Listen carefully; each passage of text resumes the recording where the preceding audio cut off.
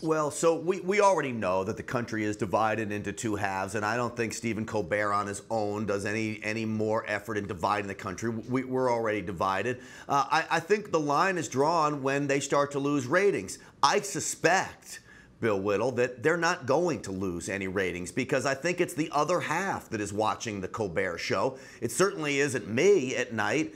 And so I take all this with a grain of salt. I know that there are so many that are just flabbergasted, so upset about it. I look at it and I almost chuckle at just how angry the man is that we can have that much of an effect, or Donald Trump can have that much of an effect on him. And I go about my business for the rest of the day. I've heard comedians making fun of George Bush, not so much Obama, but certainly a lot about George Bush. And I never heard anything like this on broadcast television, not even close to this. Steve Colbert has his own show, and you're right about the ratings. It's going to, and this is what's going to happen with all of the broadcast networks as they continue to die.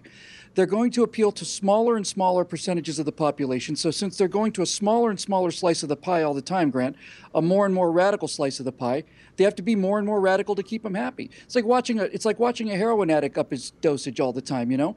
And this is what's going to happen until finally they've got four really, really, really angry people watching CBS Colbert Show at nighttime. And then the rest of the country will do what you've just done, which is basically say, okay, so congratulations, Steve.